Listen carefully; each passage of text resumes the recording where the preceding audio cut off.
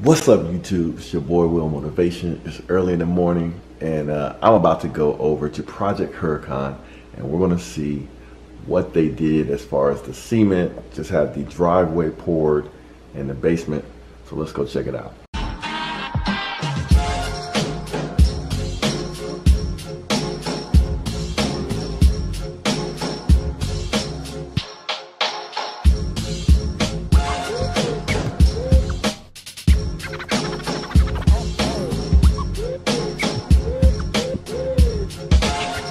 Yo, what's up? It's your boy Will Motivation, and today we're talking about my advice on the #1 way for you to get started investing in real estate. Good thing no rain. Hopefully it doesn't start raining. This is a Harmon Street.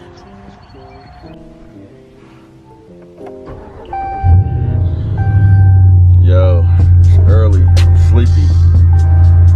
But we got to get this stuff done, man. I wanted to sleep in so bad. Today is Saturday. I've been working hard all week, staying up late every night. But I got to go pay these guys for getting this thing done. So I'm going to hit the bank. Then I'm going to go pay these guys. We're going to see what they did. All right, let's roll. All right, so stop by the bank. Grabbed a check for 5 G's, which is a second half payment. The total payment for the concrete work was $10,000. My original quote to get this done was $7,000. With when my buddy was managing the project, I actually was counting on that kind of a pricing. But turns out it was wrong. He couldn't get that pricing, and he kind of just disappeared with it. So he brought in another contractor to help me out. They quoted me to $7,000. I'm like, okay, let's get it done. Then they bring out the people to actually look at the job, get it done, and then the quote jumped up to $10,000 or $11,000. And I said, you know what? I'm not gonna be going through this. So I went and found basically different people to do the job. Because the original quote that they gave me on everything to get to the drywall phase was one number, and then when they came back after getting the contractors together, they jumped the number up by about $10,000 for everything. I was like, I don't like that, because to me that's if you start out that way, then that's probably going to be happening the whole project. They're going to be saying one price and then giving me another price when it's time to get the work done. I'm not doing that. So while I'm paying the higher price now, I have a higher trust factor with this contractor. So anyway, concrete work cost 10 G's, and that was to do the driveway, the walkway, the stairs up to the porch, and the entire basement. Not only pouring the concrete for the basement, but also leveling it, putting all of the plumbing underground in the right place and all that stuff, and then filling the entire concrete for the basement. So we're going over there right now to give them the second half of the payment. So one thing to learn from this, I don't pay everything up front with the contractors. I'll give them half up front, or sometimes 25% up front, and then I make payments as the work gets done. But if it's a quick job, then I'll pay half up front and then half on completion, if I trust them. And so this worked out real good. They basically got this done. I'll pay half up front. They got the concrete. They have to pay for all of that. Bring out the trucks and prepare the space for the concrete. And then the other half is they got the work done. So we're about to go over there and see that right now. Yeah. We here.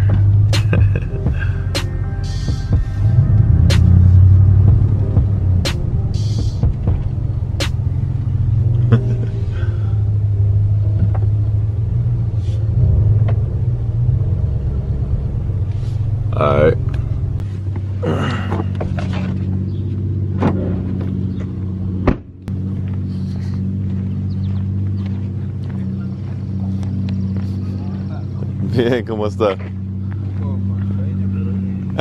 También. ¿Cómo llegó? ¿Está bien? Vamos ahí. ¿El basement también? Sí, si quiere venir. Todavía hace falta pulirlo. No es problema si lo grabo por ahí. No. Sí. Voy a poner en YouTube. Okay. ¿Cómo están? Muy bien, ¿tú? Muy bien, gracias.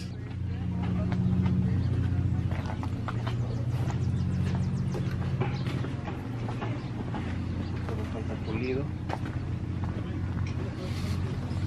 Jail. Solo falta que seque tantito para pulir. All right, so let's check out the cement. Looks good. That's dope. So, real good job here on the cement. I have this kind of set up in one of my houses, my first house that I built, and looks like they did a better job than on my house. Looks real good. And the driveway being concrete is better than all these asphalt driveways, so we good. These are dudes that did the work. They knocked it out. Muchas gracias. Buen trabajo. Looks good. Okay, nos vemos. Okay. Listo. A la orden. Gracias. Cualquier cosa me llama. Okay, so I'm back at the crib, and I was checking YouTube to see how many comments I got on my most recent video, which was actually the video I did yesterday, taking a look at Project Huracan and doing a walkthrough. If you haven't seen that video, make sure to check it out. I just posted it a couple days ago, and I'll actually link to it in a card up above. So just click on that link if you haven't seen that video yet. Watch that video, then watch today's video, and I'm gonna answer a pretty good question that I got related to how do I deal with contractors, right? All right, so starting out, what you want to do is the main thing, because I'm like, when I started out, I didn't really have anybody to tell me what to do. I didn't have YouTube videos and stuff like that when I was first getting involved in real estate. So I just try to do things the smart way based on how I did my other business, my main business, right? And that is, when you're dealing with contractors, you want to get a good price. You don't want to overpay for stuff, but you want to get stuff done correctly. And the best way that I found to do that is always get multiple bids on whatever your project is. So if you just got to get, you know, a dish disposal fixed or something like that, you might want to get several bids if you don't want to overpay for it, right? Or you might be short on time, and since it's not something that somebody can mess up that easily, you know, if they got experience, you call Roto-Rooter or some company like that, you might just get it done. If you got a bigger project where you're talking about thousands of dollars, you don't want to overpay for stuff, and you don't want to get screwed and pay somebody who's not going to do a good job, or they're not going to complete the job. So get multiple bids. I usually get at least 3 bids on a project before I actually make a decision. And that's what took me so long after I got my plumbing done to pick out who I was going to get to do my electrical work on the house, who I was going to get to pour the cement, who I was going to get to do insulation, drywall, HVAC. I had to go through some bids and get some different bids and everything, and look at them, have some interaction with those contractors. I try to test people out. Like, a lot of times I'll do my research and I'll know more or less how much something is going to cost, especially with materials. And I'll put the ball in their court and let them tell me what stuff costs. And if they're lying about it or overcharging, I won't say anything to them right then, but I just won't use them. You know, like, I'll X that bid off because I can't trust them. Or if they give you one price up front and then you start getting ready to do the project, then they change the price, cancel it. Don't do it, because they'll be doing that for the rest of your project. So get multiple bids. You might want to do some little tests with people to see where their head is at. Do your research to know what the pricing is on things, like especially with materials. And that leads into the second recommendation I have for you. A lot of times you can do the shopping for your materials, and most of the time with my projects, I try to buy as much of the materials as possible, except for the materials that I just don't want to deal with. Like, for example, there's some materials that you don't really want to deal with, so you can kind of let the contractors deal with that. You just get their pricing and let them bid against each other. Like, for example, concrete and cement and gravel and all that stuff, I'm not dealing with that because I can't load it on my truck and take it over there to the job site. I'll let the contractors handle that kind of thing. But like for my finishing materials, like my kitchen cabinets, my vanities, my light fixtures, my trim, and you know, all the materials that I can buy and throw in my truck and take them over to the project, I usually will buy those materials because I can shop for them myself and then get the best quality and the best price by just shopping around, right? So if you buy your own materials, a lot of times the way contractors will try to make money off of you is they will charge you more for the materials than they're actually paying. Like, so if they pay, they might even get a discount a lot of times, and then they'll just charge you market rates for that material. Or, you know, they don't get a discount, they buy something and they upcharge you for it. So you gotta know what the prices are on materials, and if you don't, look it up, you know what I'm saying? And just buy the materials yourself whenever possible. And then when it's not possible, just get multiple bids from different contractors and take your time. Don't be in too much of a rush, all right? So that's the second thing is buy your own materials or know the cost of the materials before you sign a contract. Okay, so when you're figuring out the overall price and budget for a project, I recommend that if you don't have an idea of what the price or the budget is going to be, don't just come up with a number out of thin air and give them your budget, because if it's high, then they'll accept it. They'll be like, oh great, yeah, I'll do the project for $3,000, when what they were going to submit to you in their bid might have been $1,000. So if you don't know the numbers, don't give them a budget. Or if you have a budget but you're not sure how much something's really going to cost, don't give them that number, because if it's too high, they'll accept it and then you wasted some money. Now, if you do know what the general budget is to get something done, in a lot of cases, because I have experience, I do know what the budget is. And so what I'll do, a lot of cases, I don't always do this, especially if it's somebody I'm dealing with for the first time, I might not do this. But if it's somebody I've been dealing with already, a lot of times I'll tell them right up front, okay, this is how much I'm willing to pay for this. Like paint, for example. I know how much painting costs. There's expensive painters and there's inexpensive painters, and I know why they're inexpensive and all of that. And I also know how to paint. So, but for me, I don't really like to paint, so I don't try to do that. But I have a number, you know what I'm saying? I know what it costs from the high end and the low end. And so a lot of times I'll go straight to my painters, my contractor, and say, look, I'm trying to paint this whole house inside and out, and this is what my budget is. And it's usually going to be a low number or maybe a fair number based on the quality of work that particular contractor does. So if you don't know what the number is, don't give it to the contractor when you get a bid. Let them tell you the number, get several bids, right? If you do know the general budget, then you got to make a decision on how much you're willing to pay. And if you want to basically, for lack of better words, lowball them or give them a tight budget and say, you know, because I do a lot of work with you, I need to get this done for this amount. Sometimes I do that, and then you save money. And then, you know, a lot of times they need to work and they'll do it, or they know they like working with you, so they give you a good price, all right? So I treat people fair, and usually they treat me fair in return. Next, a lot of times I will tell the contractors that I know how to do the work.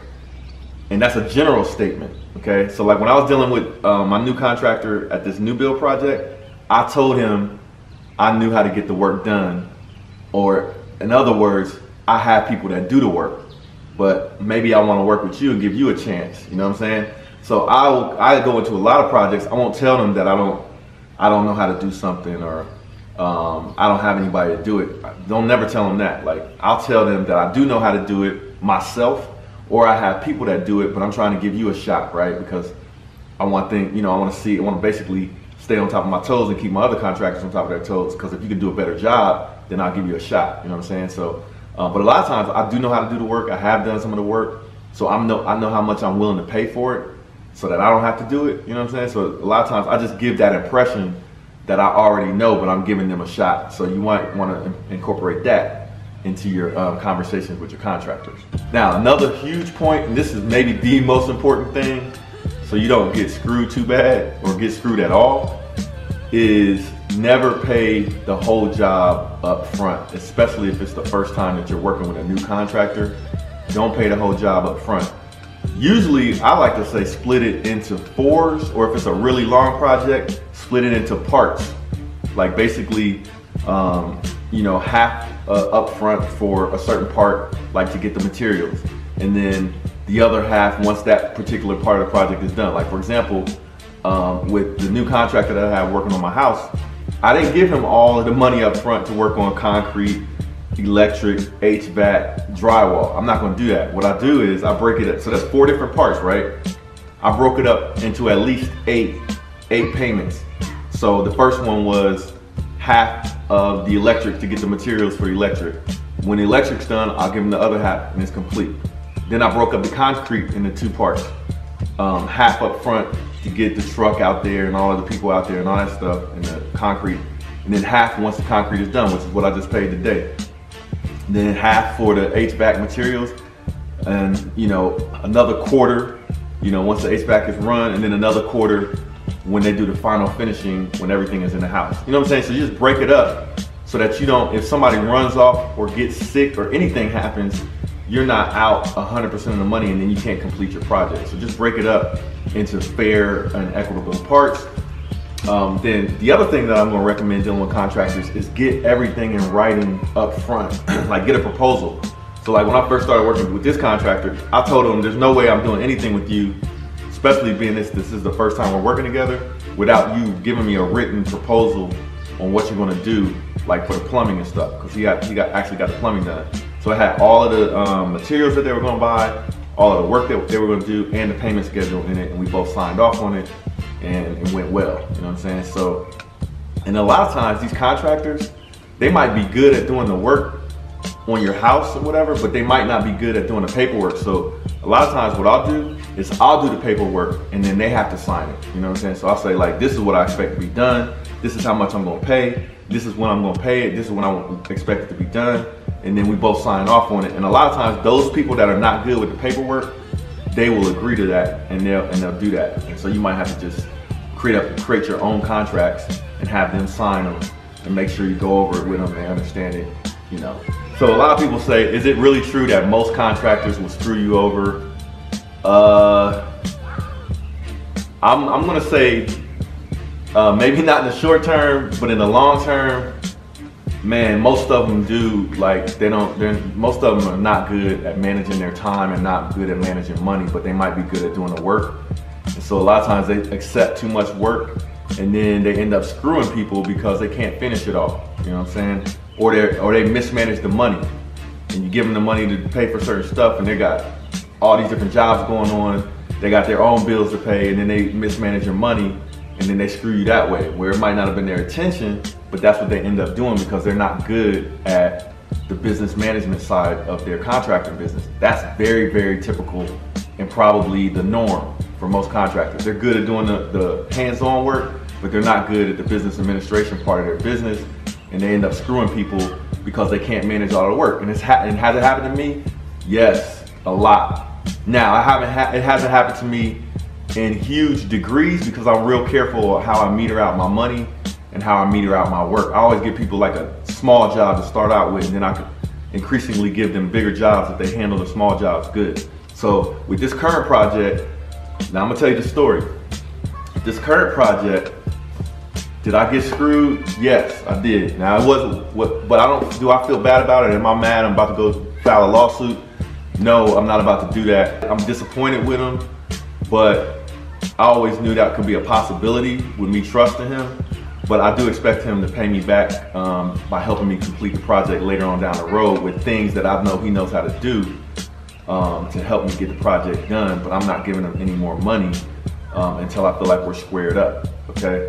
So now the reason why I handle things like that is I usually try not to get mad about losing money. I've lost money before. People will try to sue you. People will try to do things and come after your money and stuff like that. I usually don't get upset about money stuff, you know what I'm saying? You always are gonna be spending money on something. It comes and goes, that's what it's for.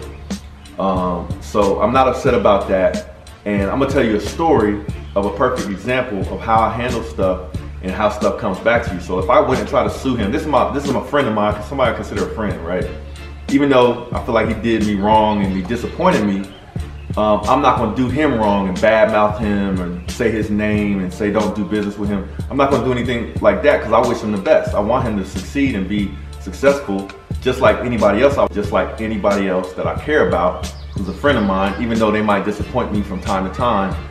And likewise, like nobody's perfect, you know what I'm saying? So the way I tend to handle situations like that when people might do me wrong is I let them know what my expectations are. I let them know that I don't have ill will and ill intent, and I'm not gonna come after them like that, but I do expect them to do me right eventually, you know what I'm saying? And sometimes you say that directly, or sometimes you say it with your actions. So I'm gonna tell you a story of something that happened to me, and I'm not gonna say any names because person might actually watch this video too. But I had a business partner that I did some business with back in the day on a project that we both were kind of conceptualizing. It was more my baby than it was his because I was actually building it and everything. And I actually built the project, but we were both working on it together. We were both coming up with ideas together. We both even started marketing it together. And but we split paths, right? Early on, like probably months into the project, we split paths, right? So, so years later, I quit my job, started doing that project full time, and I kind of, because of all of the effort I put into it and the work that I put into it, and for lack of confusion, I didn't really say, when I started a company, I had a business partner and all of that, and give him proper credit, and it might have rubbed him the wrong way as my company got bigger because he knew he had a part to do with it in the beginning. But like I said, when we were together, we didn't make any money working together. But he was there, right? So later on, he came back to me and he felt like he should be compensated. You know what I'm saying? After I started making some money with all this work that I did, and whatever. So I kind of looked at it. I was a little bit disappointed. I was a little bit salty, to be honest. But I was like, you know what? He was there.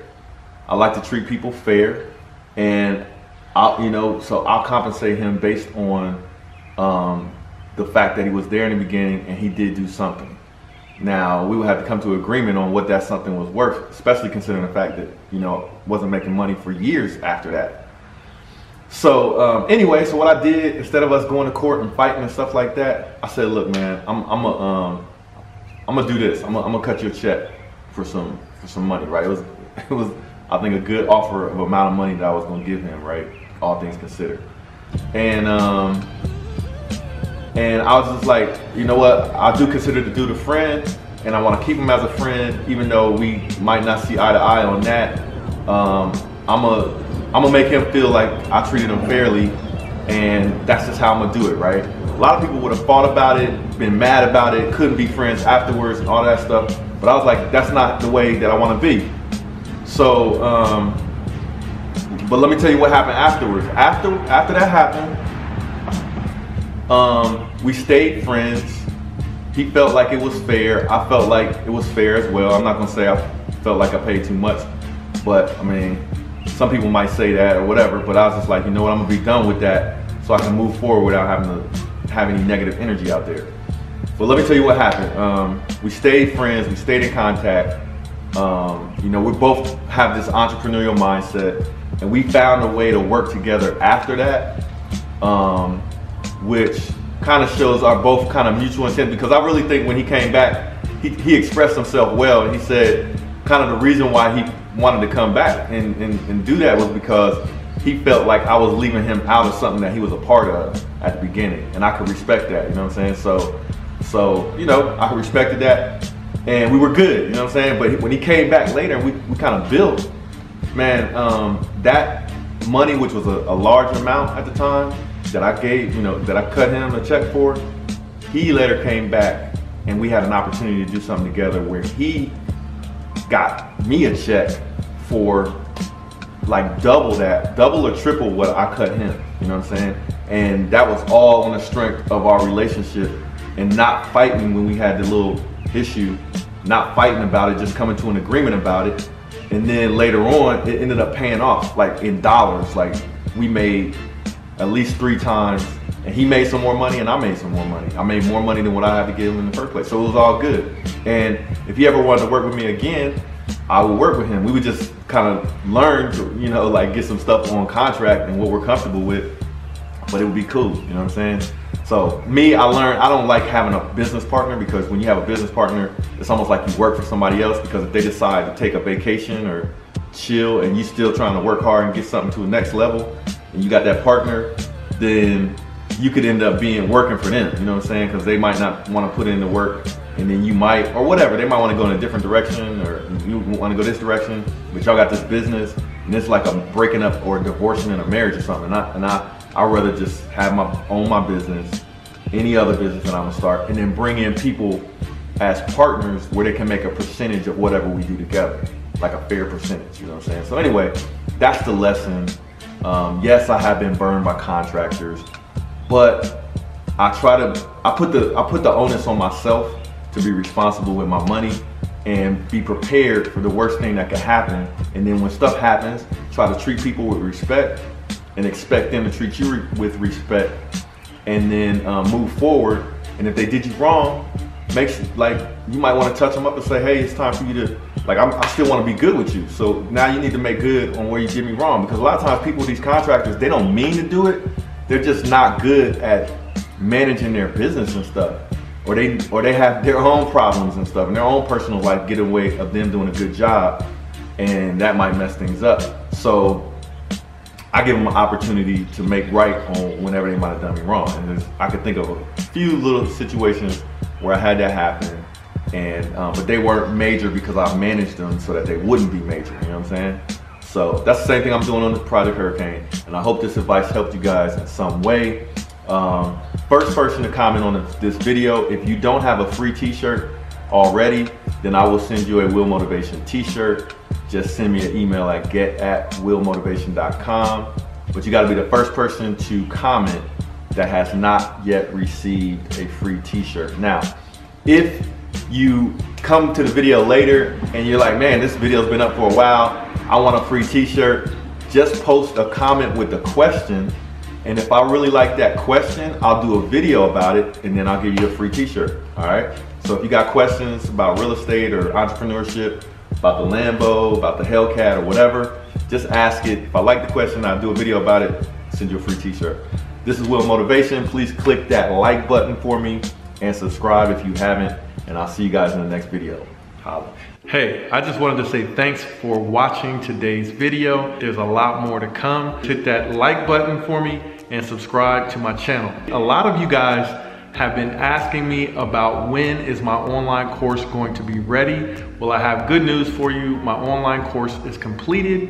I'll put a link in the description of this video where you can click on that link and get a 40% discount off the course. That'll be for the first 50 students. So if you're ready to take the online course that I've basically laid out everything that I know about how to invest in real estate, click the link below or just go to www.willmotivation.com/invest. And thank you guys for taking the time out to watch today's video. Hope you learned something, and I'll see you in the next one. Peace.